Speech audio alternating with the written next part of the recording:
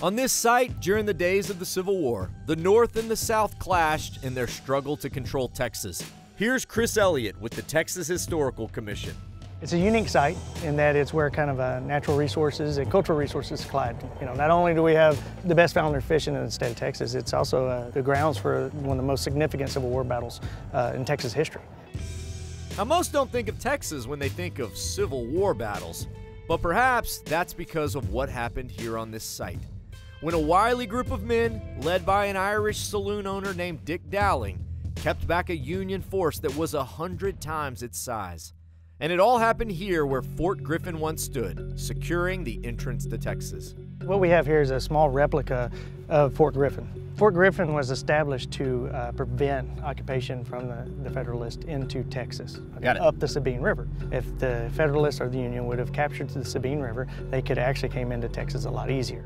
And in September of 1863, the Union made a plan to do just that, sending 4 gunboats and 18 ships to Sabine Pass, carrying over 5,000 soldiers. When they came into the pass, they saw this earthen fort, and they started a barrage on that fort. The barrage lasted for over an hour, no return fire, nothing. They thought that the fort was abandoned, so they just kept moving down the river.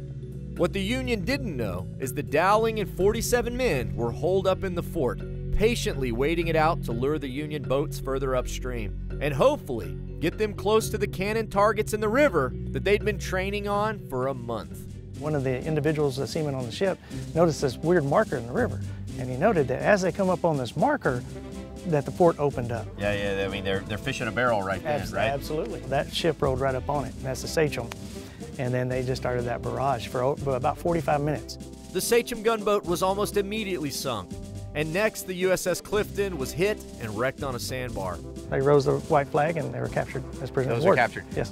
Causing the rest of the other 5,000? Yeah, to turn around and go back to New Orleans. Wow. So, yeah. This battle is actually still taught in war colleges today because of the cunning and patience shown by Dowling and his men. Now, don't get me wrong, I'm by no means glorifying the flawed cause of the Confederacy. But what's indisputable is that without this victory, no doubt there would have been much more bloodshed here on Texas soil. Sabine Pass remained a strategic point for coastal defense, even after the Civil War.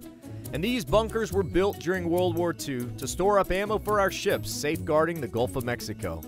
Germans had submarines in the Gulf of Mexico ready to attack the continental United States. We don't think about that. That's crazy. I know. Ah, mosquitoes. Yeah, watch out. It's a different kind of artillery. It's nature artillery attacking us. Mosquitoes. Nature versus the day tripper. Mosquitoes aren't the only wildlife you gotta look out for. You see this little guy? Where? Well, look close, man. I don't know. Wait on it. Hey, he seems pretty brave. Hey, buddy. He don't care that I'm here.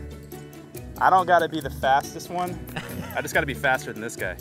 Hey, wait a minute. Oh, there ain't nothing to worry about with them little gators. They ain't gonna bother you unless you go trying to bother them first.